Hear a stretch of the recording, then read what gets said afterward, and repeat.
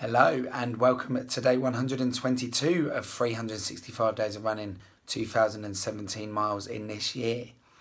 So, late one tonight, systems transferring over at work, lots to do today.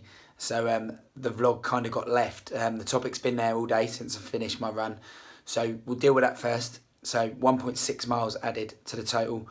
Again, in a recovery fashion, so potential hangover here from London.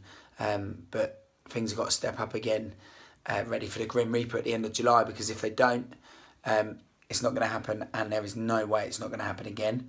So things need to step up, and this hangover from London needs to jog on, literally. So hopefully I can jog on and get some more training in. Quick topic. So when is the right time? Never, quite frankly. There will never be a right time to do your fitness goals, to start working towards those fitness goals. And the reason I say that is because there will always be something else at the end of the week. So let's use this current week.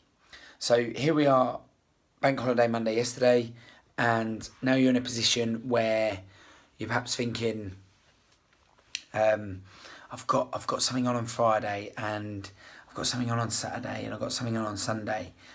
And so what you do is Tuesday, Wednesday, Thursday, you end up doing nothing. And you end up doing nothing because you say you'll start on Monday. But the truth is, when is a good time? Because if you always take that attitude of when is that you're going to wait for the right time, then the right time's never going to come. There is never a good time in fitness to start. The next best time to start is right now. And if you've just eaten a bad meal for dinner, then the next best time to look at your nutrition is in the morning at breakfast, not on Monday. It's only Tuesday. Wednesday tomorrow we can crack on. We don't need to worry about it. You can just go to the next meal. You don't need to wait till Monday. So that's also something that can be applied to life as well. There is never going to be a good time to do anything. I haven't got any kids of my own, but I know friends that have, and there's never a good time. There's never a right time. You could save all the money in the world. It still wouldn't be the right time to have a kid. There's never a right time to really change job. There's never just a good time to do anything. And I think sometimes it comes back down to rule number 2, and that is to make it happen. You make happen what you want to happen.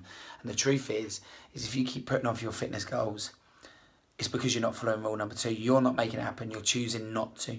So there is always time. You just need to make the time. And if you're waiting for the right time, let me tell you now, you're waiting a long time, because there'll never be a right time. And that's why 2017 is the year that I do it. It's the year that I change. Everything transforms. Everything moves on another step from this journey that I've been doing the last 7 years. And it's a continuation of that. So it's all about moving forward, one step in front of the other, moving in the right direction. And we'll see where we get to. Hopefully the Grim Reaper finish line in 13 weeks' time. See what it brings. See you tomorrow. Take care. Bye-bye.